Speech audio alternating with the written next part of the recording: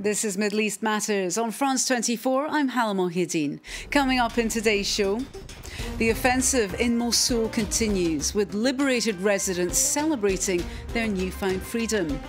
We meet the firefighters battling the scorched earth tactics of the Islamic State group. And the new clubbing destination could well be Cairo, as underground musicians start making their mark on the scene. But first to Syria, where the operation to retake rebel-held Aleppo continues apace. The advantage may be swinging towards the Syrian government, but the losers in this conflict remain the civilian population. Figures released by the UN this week show some 16,000 people displaced by the fighting. One medic said there was an intense fear of collective annihilation in eastern Aleppo, with food stocks almost exhausted and no functioning hospitals in the area. Well, another government-led offensive to retake key cities is underway in Iraq. The 4-week-long operation in the north has freed more than a third of eastern Mosul, and residents are starting to celebrate after years of living under brutal Islamic State group rule. It's a newfound freedom for the residents of the district of Al-Qadra in Mosul. Here, Iraqi soldiers are hailed as heroes. They've just recaptured several neighbourhoods from the Islamic State group, mainly in the eastern parts of the city. Today the people have welcomed us with cheers and sweets, and you might have seen their feelings in general. We know that they have achieved half the victory because they gave us information, cooperated with us, and committed to the instructions given by the fighting units. A cooperation with locals that enabled the Iraqi army to oust Islamic State group militants from these parts of the country's second largest city in just a few days. The fighting was fierce. Some corpses are still lying on the ground. But residents are eager to start over and to see their town come back to life. The shops have started to open and life has begun to go back to normal. God willing, we are advancing step by step. Our district as well as the neighborhood of Aden have been cleared. With air and ground support from the US-led coalition, Iraqi soldiers and Kurdish Peshmerga forces are trying to consolidate gains in other parts of Mosul. Iraqi forces fear jihadists are hiding amongst the civilians. So once a quarter has been liberated, every man is taken in for questioning. Rights groups like Amnesty International say the dragnet for IS members has fallen too wide. They also accuse Iraqi forces of torturing and arbitrarily detaining thousands of civilians who have escaped areas controlled by the Islamic State group. Well, staying in Iraq, and another less well-known battle rumbles on behind the scenes. The fight against fire. AFP's Linda Abiassa meets the firefighters working round the clock near Mosul to protect Iraqis from the scorched earth tactics deployed by IS militants. White sheep turning black here in the outskirts of Qayara, south of Mosul. It's the result of the massive cloud of smoke hanging in the air ever since retreating Islamic State group fighters set fire to dozens of oil fields nearby. A bid to slow government forces advancing on Qayara as they press towards Mosul. Local shepherd Haider depends on his herd to earn a living. No one buys these sheep at the market because they've all turned black.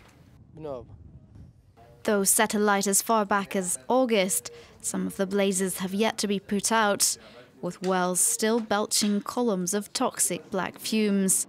Oil engineers, firefighters and police officers have been working non-stop to extinguish the flames, pumping water into this burning well.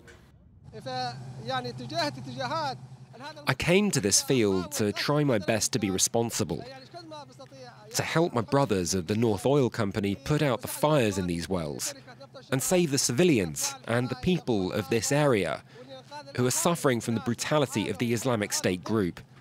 They're like cancer. They've completely destroyed Iraq's infrastructure. Putting out the fires has proved complicated and dangerous. Police first check for mines left by the militants at the mouth of the wells. The whole process can take up to a month, and only 2 of 19 burning oil wells have so far been extinguished. Concerns also mounting for the health of residents in nearby villages, most of whom have chosen to remain in their homes. It affects my lungs. For the past 3 days, I've been taking medication because of the smoke. This also affects the environment and the planet.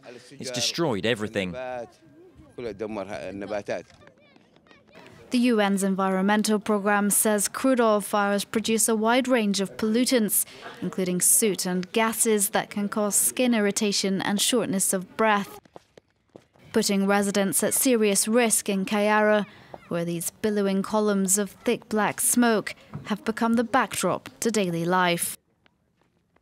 Well, it's time now for a look at what's trending online across the Middle East. And Julia Seeger is with us today. Hello to you, Julia. Hello. We're going to start off with the Mannequin Challenge, which has reached the front lines in Iraq. Absolutely. The challenge was undertaken by Iraqi soldiers in Mosul who took time out of their ISIS fighting schedule, I guess, to pose on the outlook atop a building in the city. As you can see here, it's, of course, a video that has sparked much public outcry, at least on social media. Now, there's another controversial mannequin challenge that was created, and this time by the Syrian White Helmets. They're a volunteer organization in Syria. You can see 2 of their workers frozen in the midst of a rescue while there's an actor there pretending to be trapped under some rubble.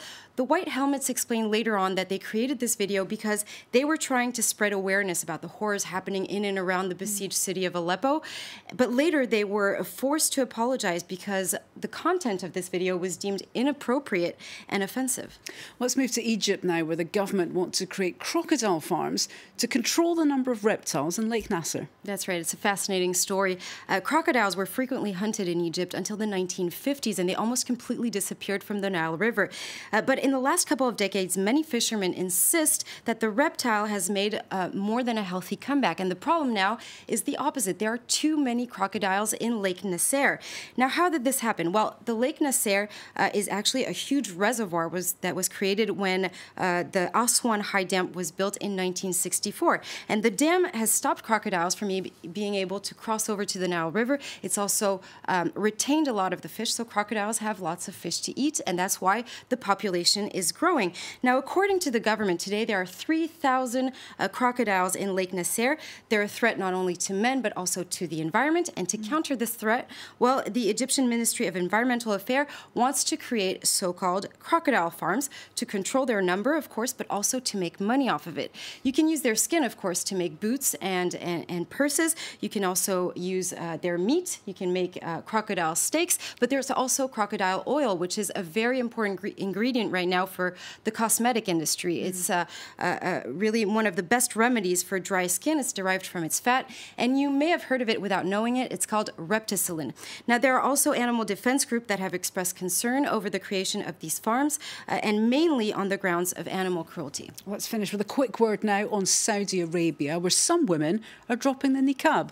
That's right. Many Saudi women are now opting for the Islamic veil. It's a veil that covers the hair, and sometimes they even leave a strand of hair.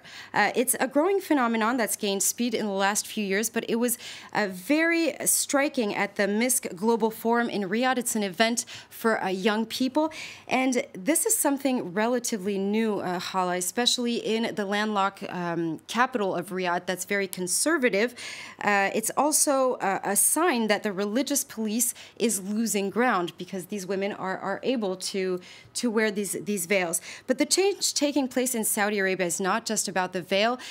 In late September, 15,000 women signed a petition and sent it to the government asking for the end of man guardianship. Today, Saudi women have to have a male guardian, and they have to have their consent to be able to get married or even to have access to health care. Oh, golly, certainly something to keep an eye on. Thanks so much for that. Julia Seeger taking us through what's trending online across the region. Let's move on to some cultural news now. And Cairo used to be the capital of the Middle Eastern film scene. Now it's the go-to place for underground music and club talent. Mustafa Abdelez and Linda Belassi introduce us to the new wave of Egyptian talent. In this club in downtown Cairo, musicians Ahmed Saleh and Abdallah Minyawi play their electronic beats to a swaying crowd.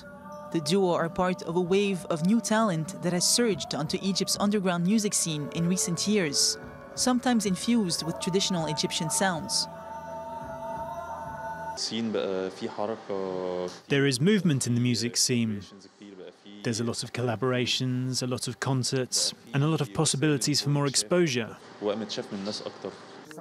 The movement began in the mid-2000s when musicians bypassed record labels to reach their listeners directly online. This also led to the birth of a new type of music called Mahraganat. Emerging from working-class neighborhoods, it became Egypt's most listened-to genre. Using cheap or free software, these musicians mix traditional Egyptian music with electronic sounds, creating loud, eclectic beats.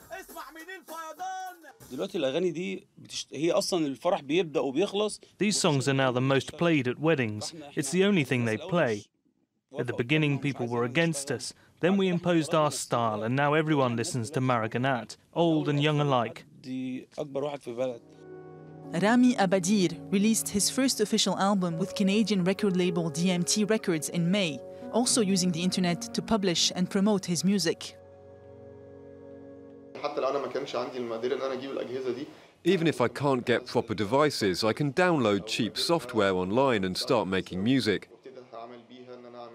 I can learn from the internet or by experimenting or with the help of friends.